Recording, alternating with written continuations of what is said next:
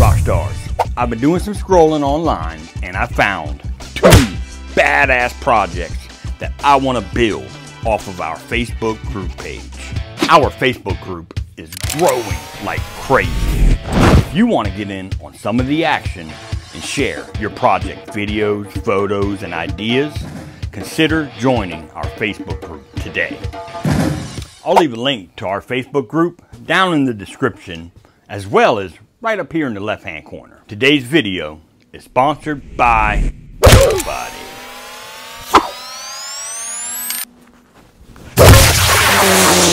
What a shot. Bearded Viking Woodworks. Our first project for this video was shared on our Facebook group by Ellen Wicker. Ellen shared this awesome candle holder, and today we're gonna put our own spin on this thing. Alright, so we're gonna get started over here at the table saw. Now, you want to get a 4x4 if you want to do it like the one in the photo, but where's the fun in that? I'm gonna be using some 8/4 by 6, and we'll get it cut down to dimensions at the table saw. Hopefully I don't bust my butt. Alright.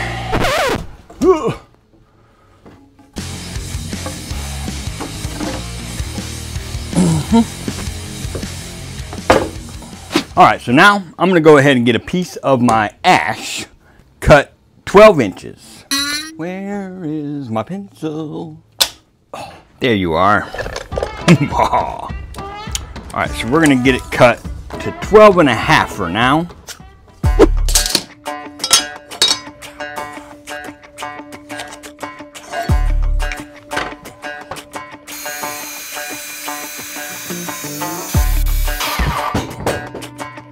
Don't forget to smack that the like button. Now we'll go ahead and get it cut 12 inches.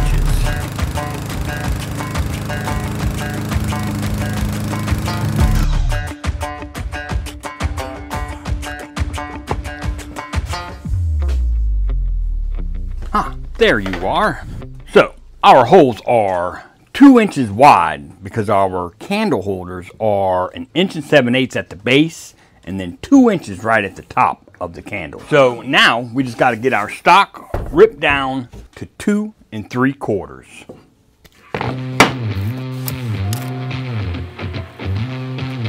And we'll slap on our PPE.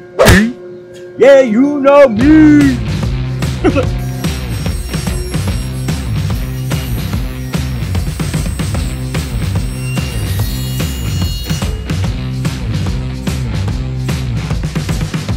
Alright, so now that we've got our 2 3/4 inch piece ripped, we're going to take and get our layout for the candle holders. Now, I'm a little bit up in the air if I want 4 or 3. So, for demonstration purposes of this video, I'm just going to do 3 holes because all I've got on me is 3 candles. So, with that being said, we want a 1/2 inch in between each candle, because we'll have a 1/2 inch on either side of our candles.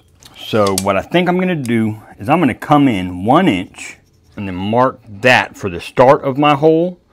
So the center of my hole will be at 2 inches. And then we got a 2 inch hole. So that will be our first hole right here. Now from that edge of this hole, we'll go a 1/2 inch, and then that will be the start of our other hole. So we'll continue this process until we lay out our 3 holes. And if I'm just confusing the hell out of you, don't worry, because I'll post a link in the description for a set of plans to this piece as soon as I get them finished up. Alright, we'll get the center marked with our marking wheel. So we'll get our holes punched and get them drilled out. And come over here to our vise because I realize that not everybody has a drill press. All you're going to need for this project is a 2 inch Forster bit, and you should be able to get these drilled out fairly easy with your drill. Just take your time. Yeah, this is going to take a few minutes.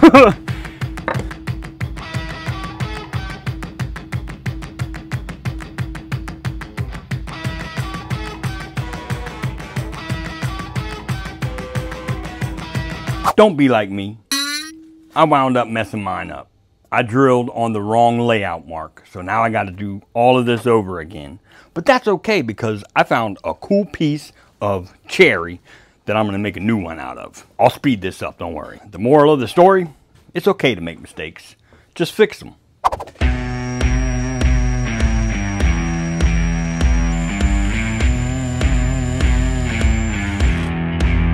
So I really want to put a fourth one there and keep our 12-inch length. So I happen to remember putting a couple under my moccasin bites here. So we're in luck. All right, so let's go ahead and get our last hole drilled out. But just keep in mind that when you're using your drill, you want to make sure it's level, but also you want to make sure you're holding that thing nice and steady because it will catch and kick on you, and you don't want that trouble.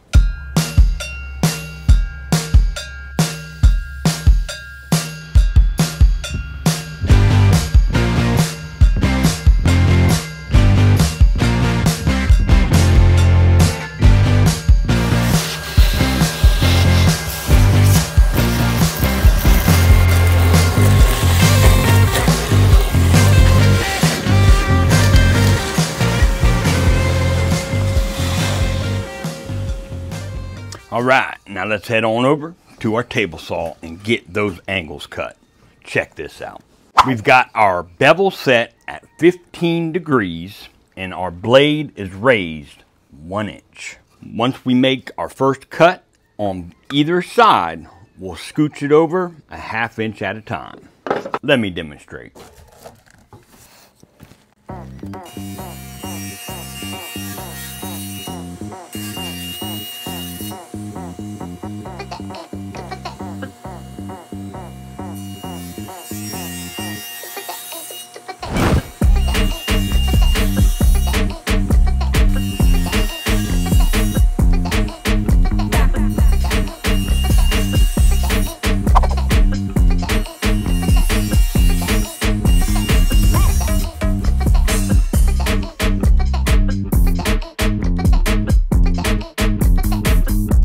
Alright, now we'll get it all sanded down. We'll get it all sanded down to 150.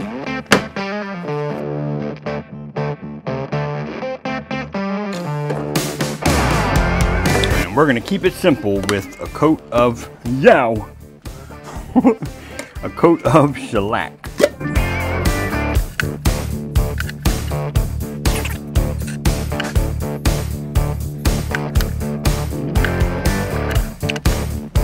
All right, here's the moment of truth.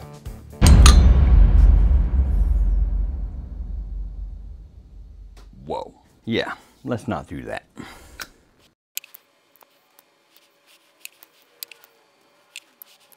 I'm down a candle, down a candle. Yep, that's not gonna work.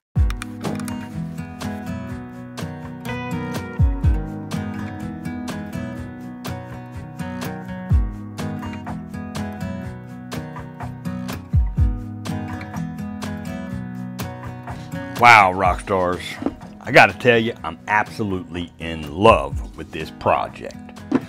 Why is it so dark in here?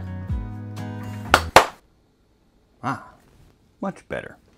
For this project, I would sell it with the 4 candles and I would post it on my Etsy shop for 50 bucks. What? 50 bucks, Daniel? Hell yeah, 50 bucks. This thing is so cool. And when you get all 4 of the candles in here, the light that comes out of these sides is just so warm and just makes it for a peaceful setting. And I absolutely love these things. Moving right along for our next... Who the hell is that? What's up, bud? Nothing, I'm just making sure they're still watching. Are they still watching? I mean, I'm sure they are. Rock stars. Y'all still watching? Leave a like and a comment if you're still here. Now get on out of here, man. Got work to do. Sheesh. This next project was shared by another member of our Facebook group, Mr. Bobby Cook. Bobby shared this super unique wine glass holder, and I'm gonna show you how to build it. Meet me at the table saw. I've got some of this leftover cypress shiplap, and I need to get it cleaned up a little bit and get it cut down to dimensions. So I'm gonna take care of that real quick, and I'll meet you back here. So we're gonna make our length 8 inches.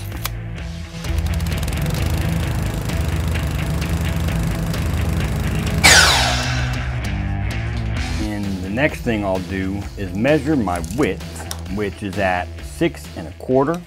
And then I'll set my glass on here and just mark the very edge of the side of the glass on both sides. And from each side, those marks are at 1 5/8 inches. So what we want to do now is take and dado out this area inside here. But first we need to square down those lines. And we're gonna leave 1/4 inch from the top down. So basically, we're just dadoing out that very bottom center.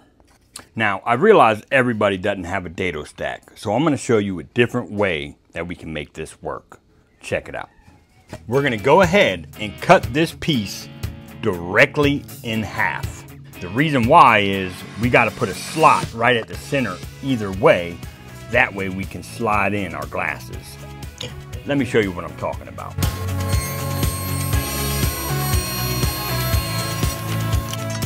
Now what you want to do is raise your blade right up to that mark we made earlier. Once you get your blade height set, just go ahead and move your fence over to where you're going to be cutting that line right there on the waist side.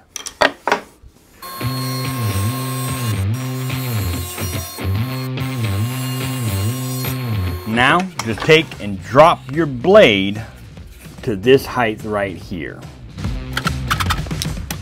And slide your fence over until you're lined up with your blade to take this line. So my wine glass is shaped a little different to where my little bottom here is taller than most. So what I'm going to do to delete that is take a notch out of the bottom piece here at those same marks that are here and here. Let me demonstrate.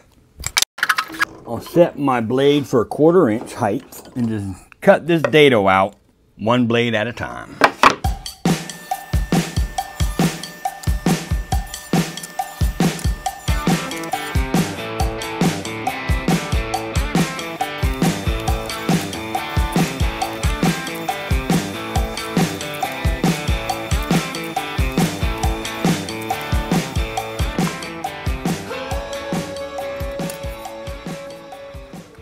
Now we'll just sneak up on a fit.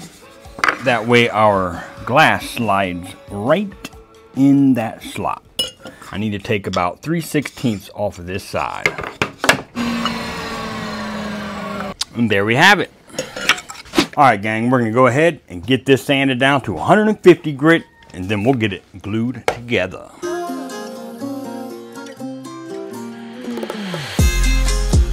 All right, we'll grab some clamps, grab our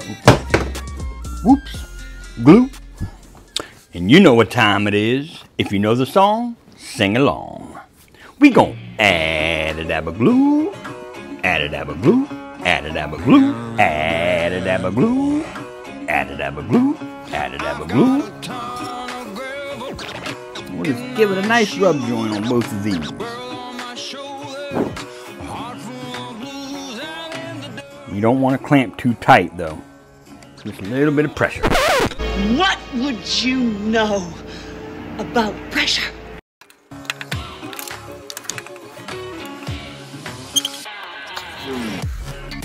All right, we'll set this to the side and let it dry. Hey gang, while that's drying, please hit that like button. It really helps fight that algorithm. And we'll go back to our simple shellac finish.